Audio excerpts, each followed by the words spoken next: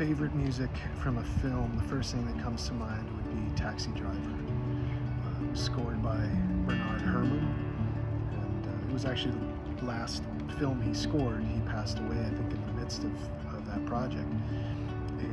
And he was coming from previous projects that he did were a lot of the Hitchcock films, all of that great sonic explorations in the Birds, Psycho, Vertigo, and Taxi Driver signified sort of a change in style for him, more impressionistic, jazzier, and I think it was very special in the sense that it brought so much into that film. The feelings it evoked really meshed with what Scorsese was going for. It evoked the grittiness of New York and the desolation and the sadness, and so yeah, Taxi Driver would be on the top of my list.